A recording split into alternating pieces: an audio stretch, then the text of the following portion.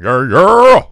Happy Friday. How we doing? How you doing? Welcome, Bike Dynasty Fridays. Last week, we talked about the upcoming free agents. So the people that are going to be pleading for contracts. I think March 15th starts free agency. Well, I want to talk today about players that are playing on their contract year, okay? Players that this year coming up, 2023, will be the last year of their contract. So they'll be free agents next year, okay? And I'm not here to sit and talk about how players have increased motivation and their statistics skyrocket because they're playing for their contract year. And yes, you can make the case that, like, okay, Josh Jacobs got his shit denied and he played best. Saquon did.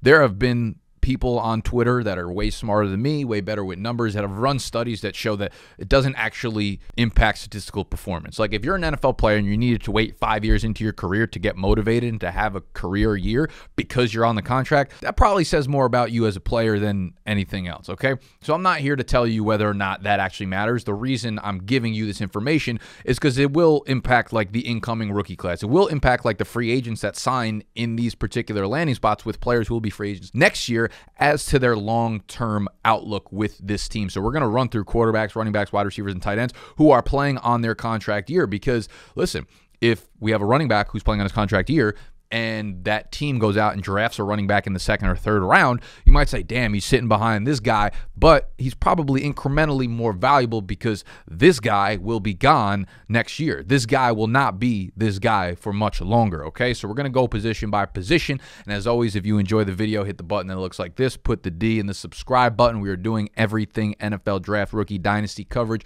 for the next few months. Let's talk about thy quarterbacks, all right? Kirk Cousins, Ryan Tannehill, and Jalen Hurts are like the three quarterbacks that actually matter for fantasy football. Kirk Cousins with Minnesota, they continue to, like, nickel and dime him on these, I shouldn't say nickel and dime, but they continue to kind of string him along a little bit on these smaller deals, and depending on where they are next year, I wouldn't be surprised if he continues to stay in Minnesota. Again, I'm not here to, like, predict landing spots or whatever, because I can't do that for this year's crop of class. So to try to do it for next year's, I just want to relay the information, and all of this contract information is available for free to you via Spotrac, SPOTRAC.com.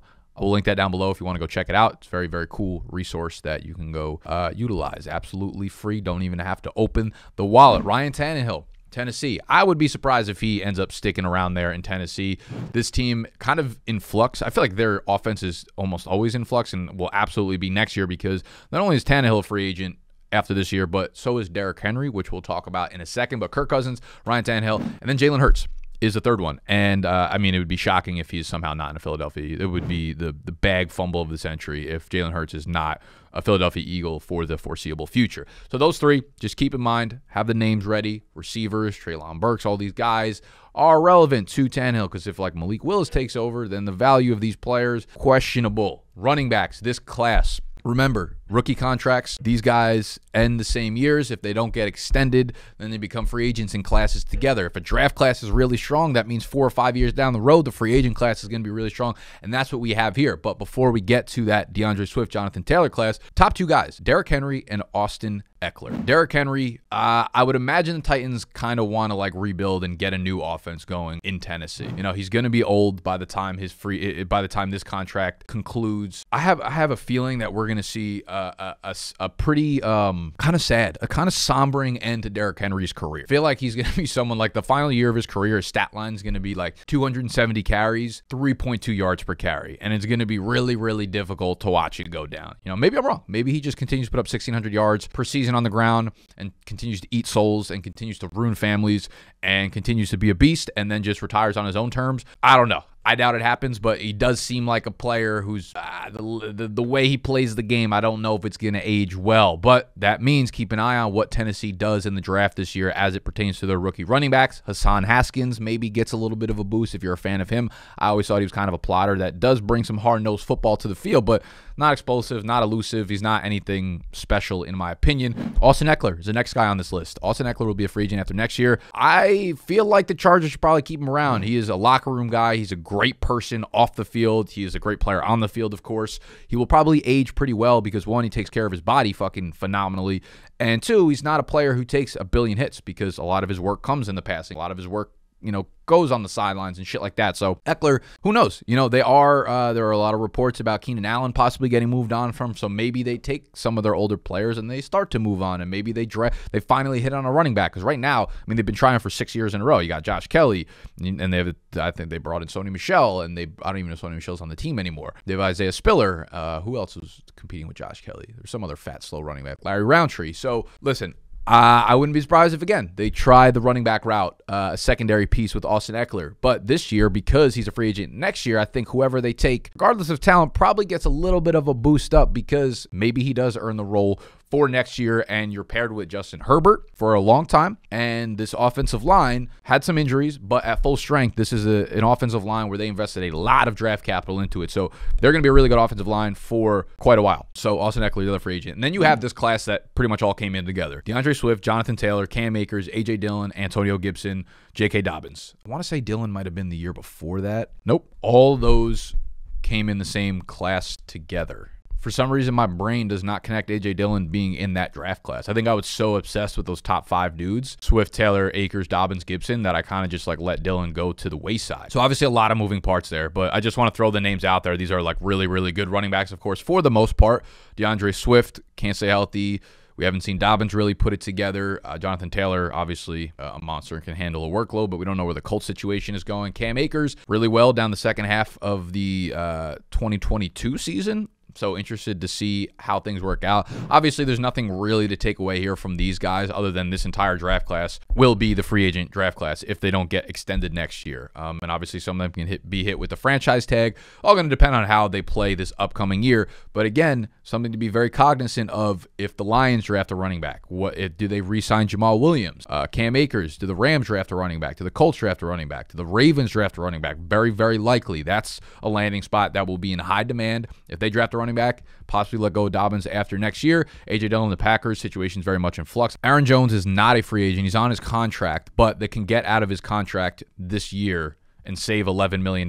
Next year, save $11 million as well. So there's a chance that they move him around if they're just kind of redoing the offense, right? If they don't have Aaron Rodgers anymore, maybe they say let's start cutting these players and redo the offense a little bit. So I think that's something to keep an eye on. So Jones, not a free agent, but they might make a move. And lastly, Antonio Gibson. I don't know what he is at this point, but Brian Robinson maybe? Do they look to go with another back? Do they pair someone with Brian Robinson? Because they almost let J.D. McKissick go to Buffalo last year, and then they ended up pulling him back in. But if Gibson's gone, if McKissick is gone, opens up work for Robinson. I'd be surprised if they don't bring in another running back to complement with him. So far we have quarterbacks: Cousins, Tannehill, Hurts. Running backs: Henry, Eckler, Swift, Taylor, Akers, Dobbins, Dillon, Gibson. Strong-ass group. At wide receiver, we have Mike Evans, we have Tyler Boyd, Corey Davis, Curtis Samuel, Hollywood Brown, T. Higgins, Michael Pittman, Darnell Mooney. This is a group of dudes that I would not be surprised if we saw 1, 2, 3 of them moved before the end of next season. Maybe this offseason, we've obviously heard the reports of T. Higgins possibly being a trade candidate, because wide receiver contracts are fat. Wide receiver contracts need to be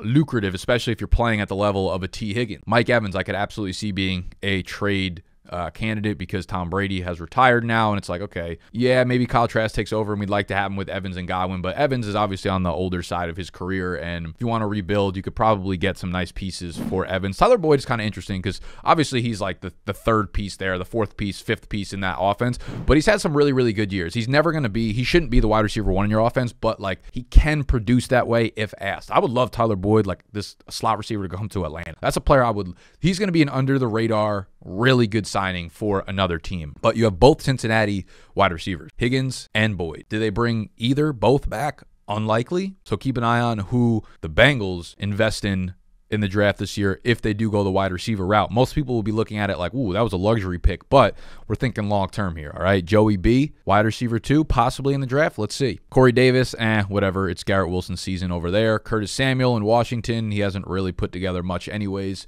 so it opens the door for Terry and Jahan Dotson. Hollywood Brown in Arizona is kind of interesting, coming over from Baltimore. D-Hop is obviously the guy there, but they went a different direction coaching-wise in Arizona this offseason. Kyler Murray, I don't know what they're doing with Kyler Murray there. there. So Hollywood could be another mover. He might just end up being like, I could see Hollywood end up being like a little bit like Brandon Cooks, where he just starts to hop around teams and goes from one place to the next to the next. Michael Pittman, I would like to see him re-sign in Indy. I think that they will likely draft a quarterback. I think they have the 4th or 5th overall pick. I've seen a lot of links to Will Levis, but you know, it could be Levis, could be Stroud, it could be Bryce Young if he falls there.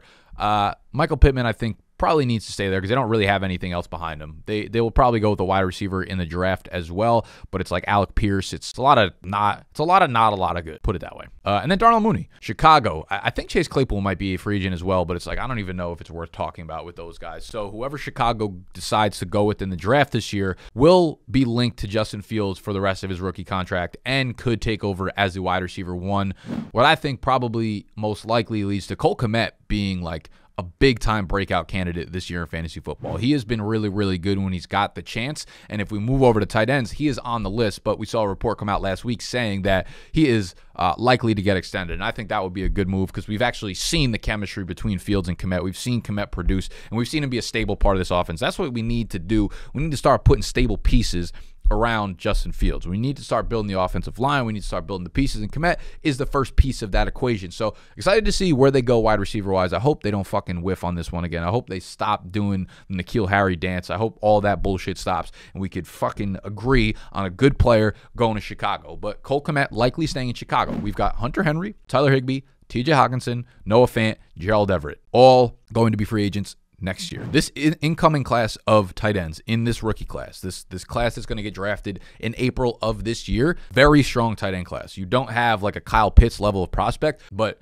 more often than not, if you look at mock drafts around Twitter, around the NFL, from respected people, you're going to see 3 tight ends. I've seen some where 3 tight ends go in the first round. I've seen a lot of them where, for the most part, 3 tight ends will go within the top 40 to 45 picks. But this is a very, very, very deep tight end class that is going to push this older wave of tight ends out. I could see Higbee kind of being irrelevant, but these guys are all interesting. Like Hawkinson obviously fits phenomenally in Minnesota, but they'll also have to re-sign Kirk Cousins, and they have Dalvin Cook on a big contract who might get traded this offseason. But Justin Jefferson, they'll probably take a wide receiver in the draft this year. So moving parts. Maybe they re-sign him, maybe they don't. It makes sense that they traded for him, that they would re-sign him. That's typically what happens. Like when you want to make that push, you trade for a guy in his final year of his contract knowing that you're going to extend him. I think they should extend him, but maybe they don't. Noah Fant, athletic. We've seen him have flashes, but never really came down with the full season we're excited about. Gerald Everett had a good year with the Chargers this year. I think that's probably going to be the best year of his career, and if he doesn't re-sign with LA, his better days are probably behind him. But this is like that wave of guys we got excited about for a while that could be players in the NFL, and kind of just didn't work out for the most part. I think for most of them, at least not hitting the ceiling that we came to expect. But this is a very, very deep tight end class in the rookie class, so that will probably have a big impact on free agents for next year. And obviously, these are not all the free agents for this class. These are not all the wide receiver free agents, not all the running back free agents. I just thought they were the most notable as it relates to Dynasty, as it relates to fantasy football. But again, you can go on to spotrac.com, SBOTRAC.com. That will be linked down below. You can go check out the free agents on your team, the free agents on your Dynasty team, see what their contract situations look like over there. Go do yourself a favor. Listen, you're here to listen to me talk to you about it, but I think you'd be doing yourself justice if you did a little bit of work, right? Everybody wants to win a Dynasty League, but don't want to do goddamn work. It's not how it works out here. We got to work in order for it to work. Okay? I love y'all. That'll be today's video. I hope it was helpful. I hope I wasn't just like fucking spewing for 15 minutes about nonsensical shit that you could have found on a different website for free. Yeah, that's exactly what happened. Whatever. All right. Subscribe to the channel if you're new here. Hit the thumbs up button if you enjoyed the video. I love y'all, and I'll see you on Monday.